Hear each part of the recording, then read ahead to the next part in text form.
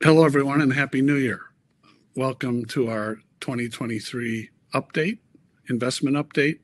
This will be the first in a series of videos we'll do throughout the year on various investment and financial planning topics, and we're pleased that you can join us. Today, I'm going to take a few minutes to go over briefly what happened in 2022, very briefly, because I'm sure most of you have been inundated in the news about and throughout the year about what happened. And then have a few words about how to think about events in 2023 and going forward beyond that. Hopefully we won't go much beyond 15, 20 minutes today. And let's begin. So we all know that it was a very difficult year last year. Up on the screen here, I have a slide that shows the results for a portfolio that's a combined 60% stock, 40% bond portfolio, starting around 1980. And you can see that this year is the worst year for a stock and bond portfolio since 1950. Actually, at the end of September, at the peak of the stock and bond down market, it was the worst result. Instead of minus 16 here, it was about minus 25. What was noteworthy about this market is that both stock and bond markets went down together, which is unusual. Even if you look at the past years in this chart, a lot of times they will go up together, and that's because since 1980 we've had a relentless decline in interest rates from around 15% to almost less than a percent for 10-year treasuries, and that abruptly reversed this year, where rates went up substantially and quickly. And so we also, if you include publicly traded real estate, the portfolio would have been down a little bit more than 16.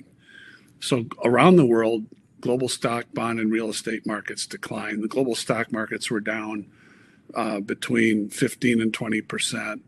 Real estate was down. Global real estate was down in the low 20s, and bond markets in the mid-teens, depending on what the composition of your bond market index is.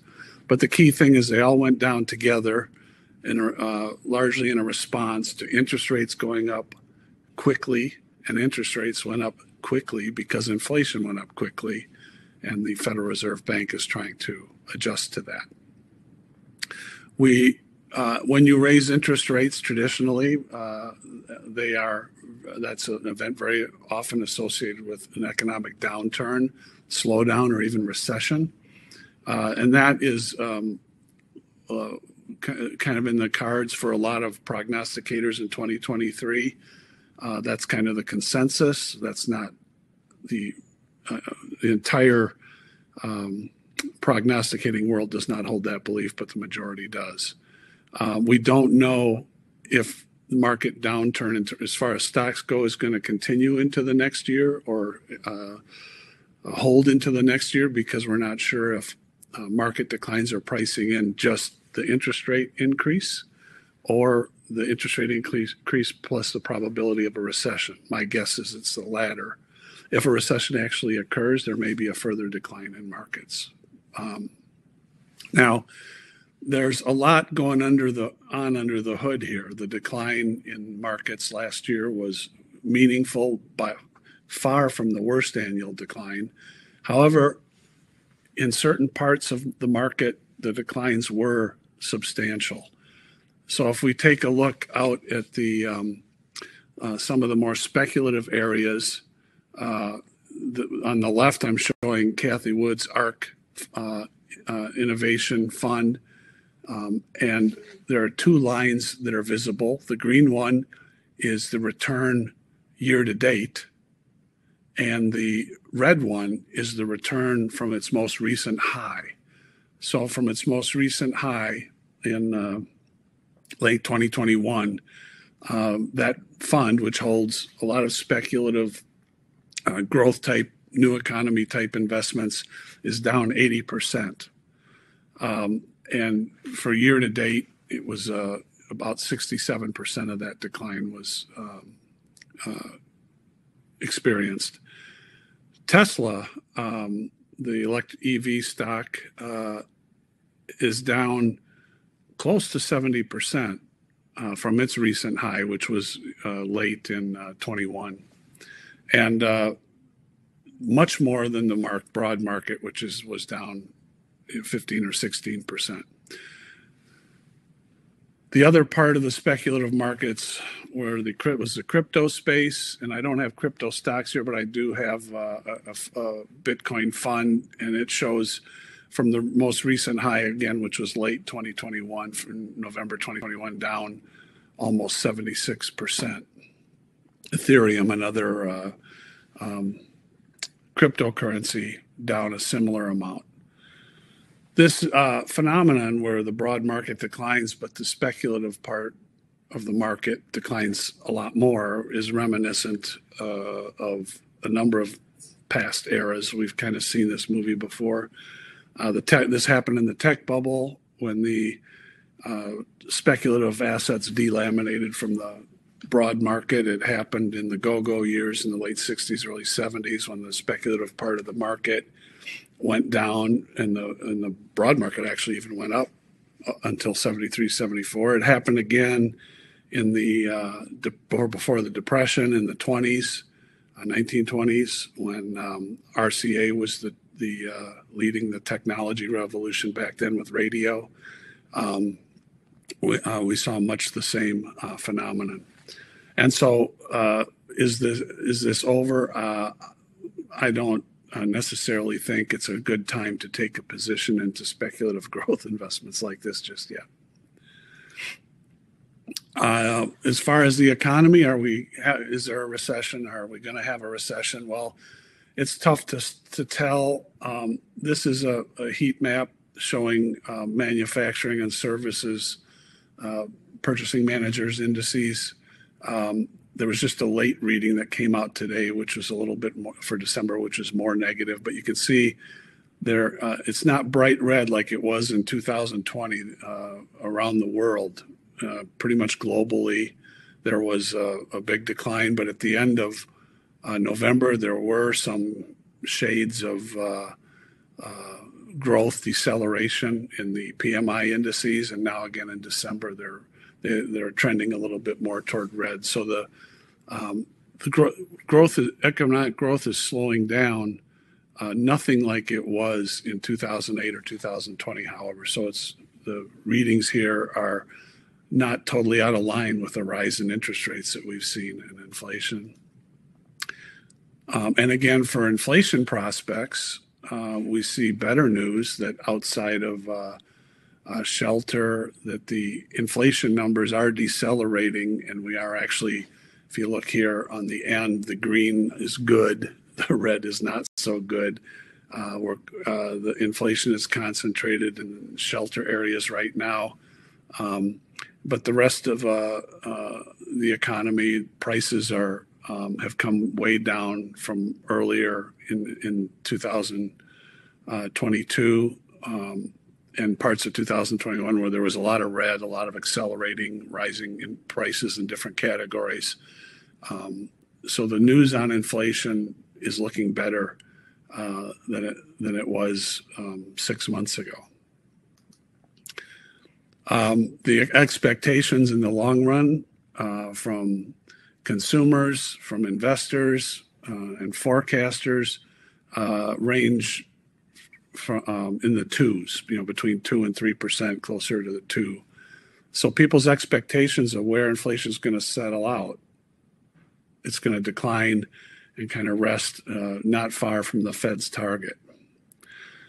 However, this is a forecast. The charts I showed you before were real-time numbers. What I want to talk about now is a few things on prediction. So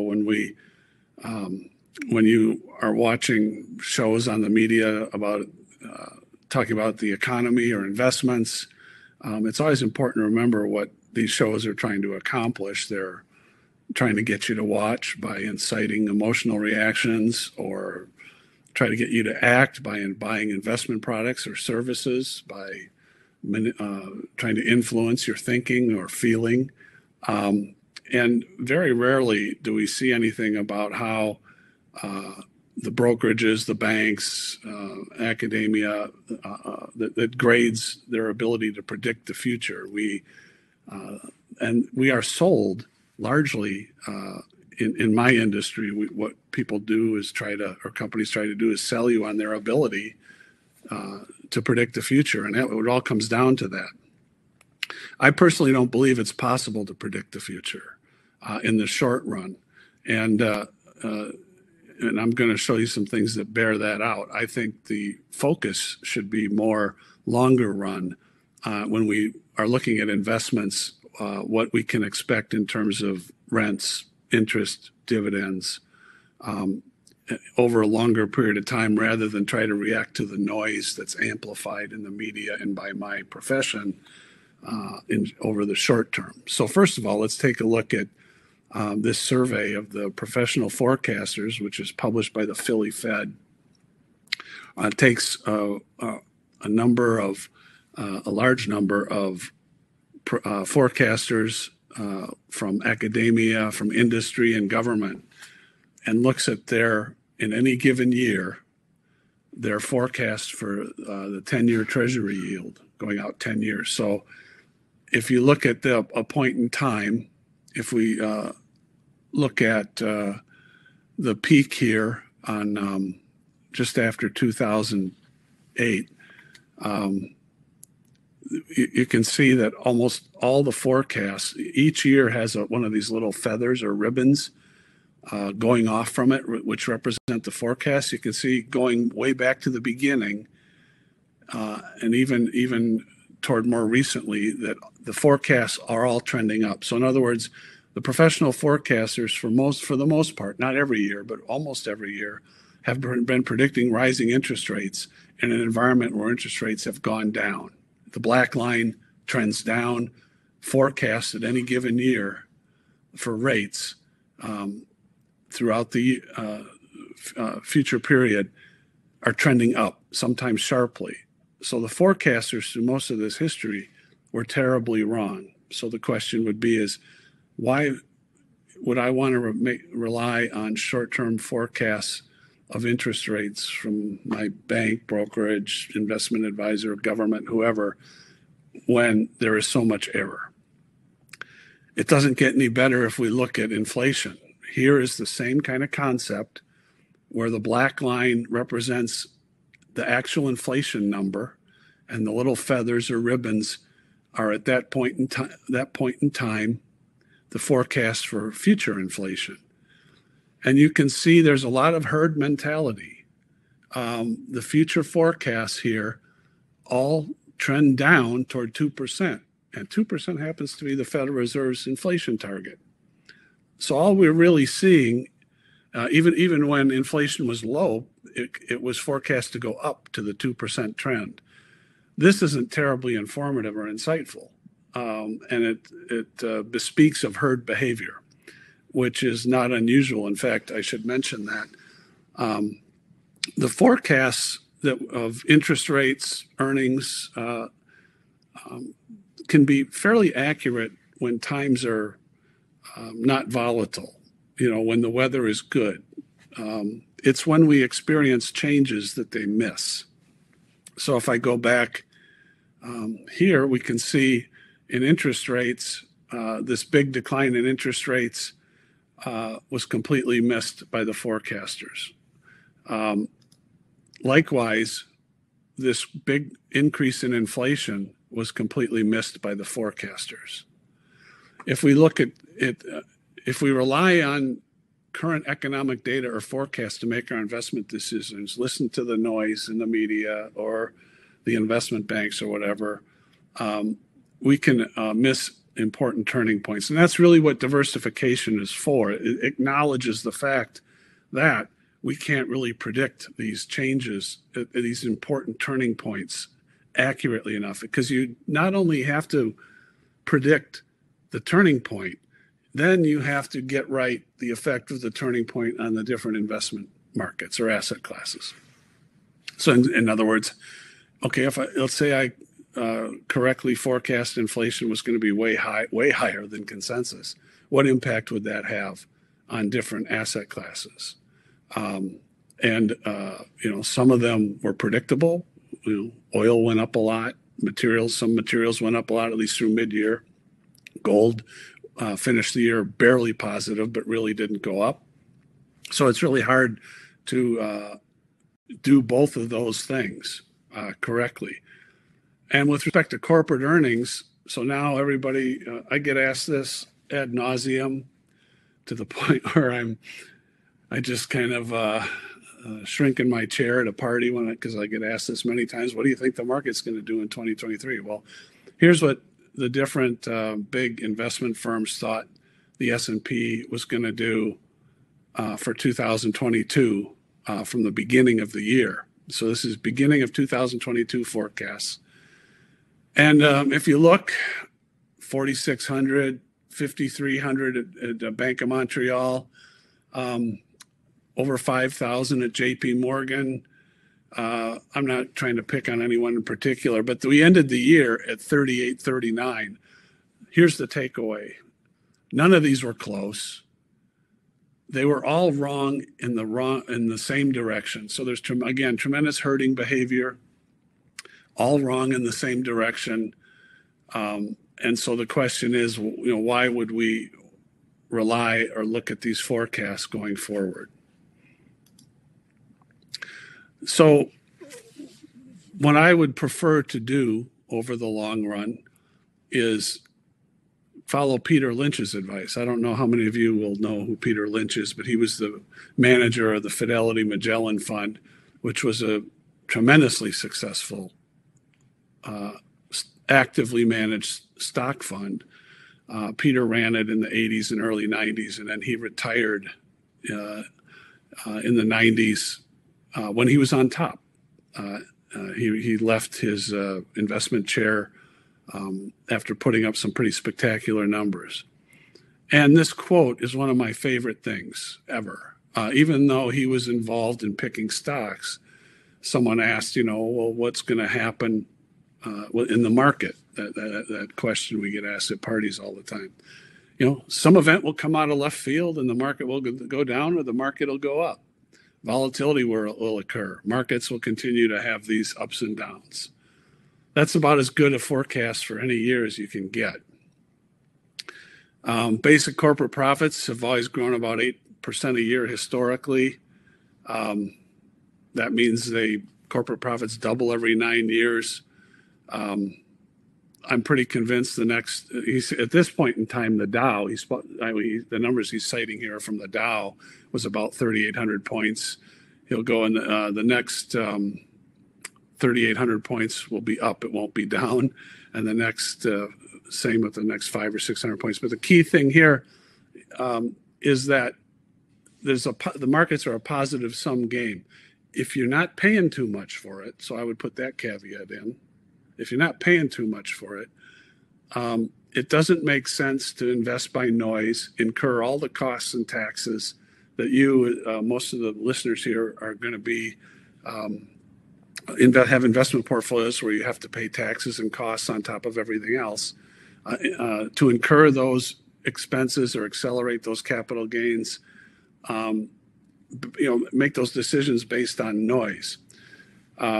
When you have a positive drift game of earnings growing, he cites 8% a year. The number from the early part of the last century is actually between 5 and 5.5.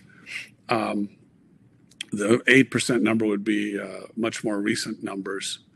And so what I did here is I took the Dow at 3,800 and I took his 8% a year number for earnings.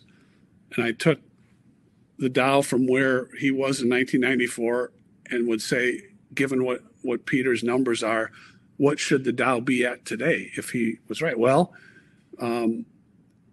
Peter's calculation would result in a Dow, a price Dow, not a total return, of 29,600.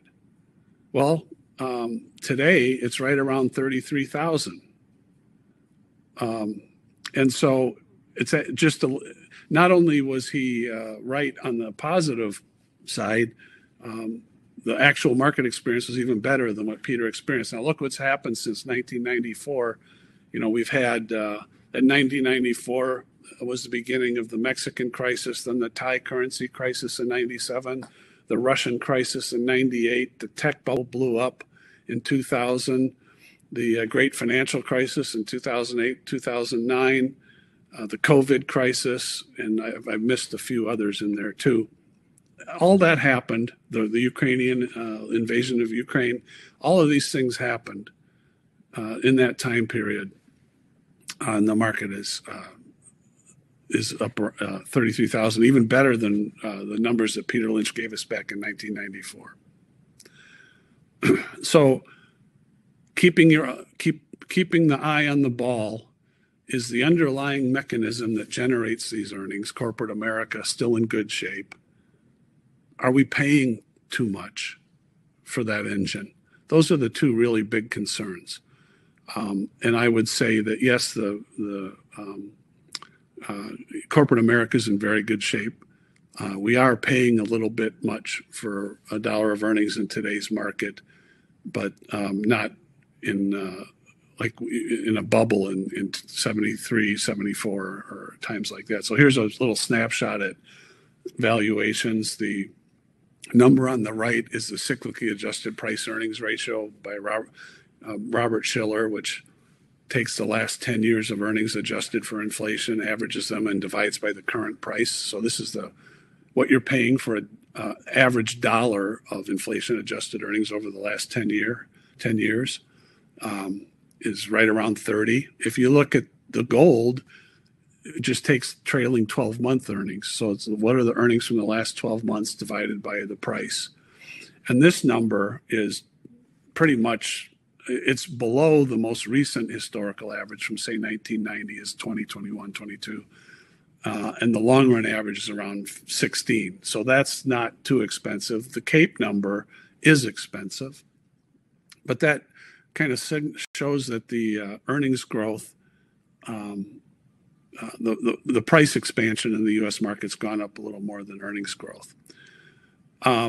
Outside the U.S., things are on a trailing 12-month basis below, in some cases way below historical averages, and not at all outrageously priced. And then if we look at that over time, these prices in the stock markets, we can see the line on top here is that Cape measure. So this is not return, this is valuation. How much are we paying for a dollar of corporate earnings averaged over the last 10 years? Kind of like the price per square foot in real estate, a metric of valuation in the same spirit. We can see the U.S. is on top. Note that previous to 2015 or so, other countries or regions were on the top. The big one over here is during the Japan bubble in the late 80s. And this is the Pacific on the left, far left. But today, you can see most of the rest of the world is much less expensive than the U.S. And EM countries are priced not far from where they were at the pit of despair in 2008, 2009. And the rest of the world is much less expensive. So we're not in a situation going into an uncertain future this year, recession, no recession, slowdown, no slowdown, inflation. We're not going into an environment like this where things are really expensive and we could be worried about a downdraft that might persist. For most of the world, the U.S. is a little bit pricey, but not like it was in the tech bubble. So talk a little bit about what people are seeing going forward. So these are not prognostications on the economy next year, will there be a recession or not. These are investment expectations from different organizations. This one's BlackRock, ostensibly the world's greatest asset manager, or not greatest, excuse me, largest asset manager, showing what they think returns are going to be on different types of assets over the next 10 years on average. And so this is more of the type of thing I like to pay attention to. And we can see at the top in the green, I'm just going to focus on equities here, but you can see that European and emerging market equities have the highest returns going forward for the 10 years, and the U.S. Have positive returns but much lower. And one of the biggest reasons is a valuation difference I showed you in the previous graph. A dollar of earnings in the U.S. is more expensive than in the rest of the world, and that's part of this story. The bars on either side of the guesses are the amount of uncertainty that is encompassed in this estimate. So in other words, the returns in the emerging markets may be higher, but there's much more uncertainty as to what they'll actually be. We see this theme play out. Here are numbers from JP Morgan. So instead of the uncertainty bars, there is a axis on this chart, volatility, which is the same as uncertainty, and then the return is on the vertical axis. So the higher up means the higher the return is expected. So emerging market equity is the best, but also the most volatile. Then private equity. EFA means Europe and Pacific outside the U.S. And then you can also see U.S. Again is lower than the rest of the world, and most of the reason is that right here, U.S. large companies right here. Most of the reason is for that difference in valuation when you get really down to how they construct these returns. And then here's research affiliates, Rob Arnott's firm, same drill, volatility on the lower axis, return. You can see returns expected from emerging markets and foreign stocks way above the U.S. Returns for over the next 10 years. I have one more set. I'm not going to go over these, but this is Jeremy Grantham's firm showing the same thing. These estimates are from November for 7 years instead of 10.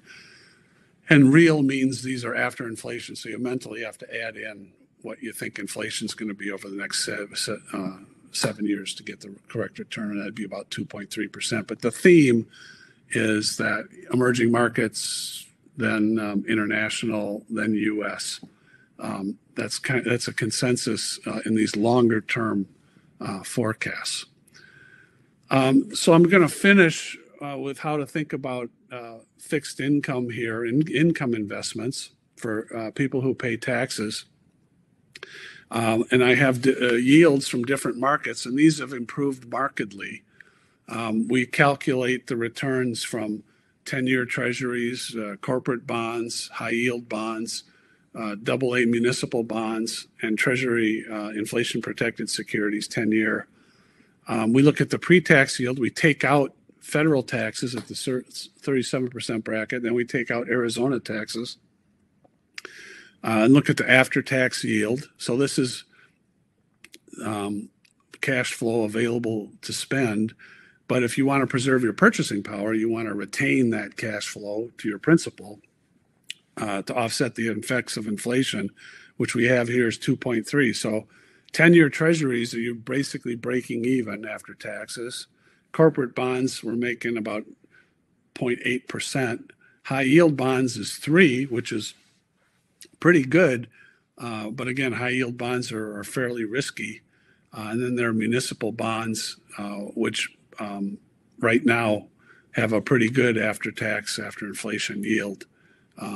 Is a good place to look for fixed income. And the tips, because you pay federal tax on the yield plus the effect of inflation, there's a big tax burden, and it's a break even like the 10-year treasury. If inflation comes in more than 2.3, then they will do better. So here is kind of our counsel going forward.